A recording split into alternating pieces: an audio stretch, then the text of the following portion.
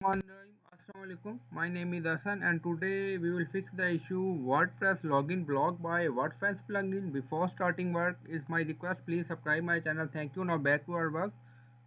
So Wordfence block my login access. So there are multiple ways to fix this. So first is go to hosting and this is our file manager of our website and go to WP content folder. So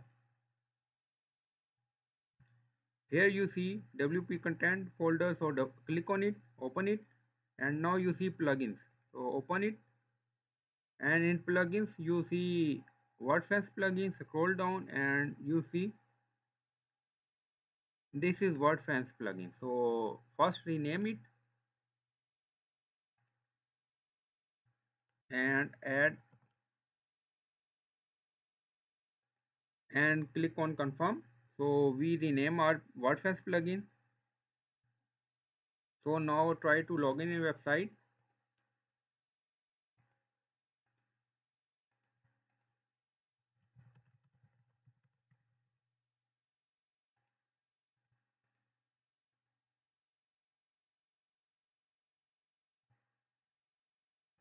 So login successful and we are in dashboard, but issue is when I rename this folder again to Wordfence and remove old, like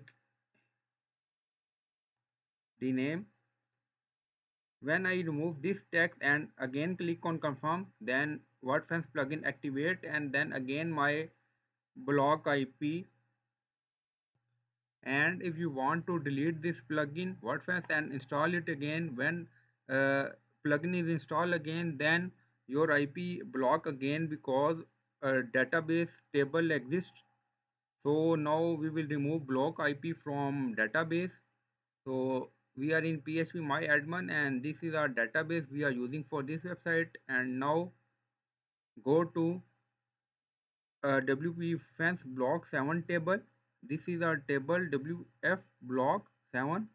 So open this table and now here you see block time and IP. So you can delete IP from here. And now rename the plugin again.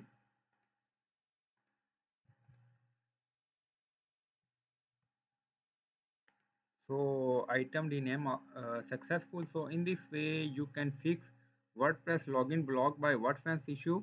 I hope you like this video. Please like, comment, share, subscribe. Thank you for watching.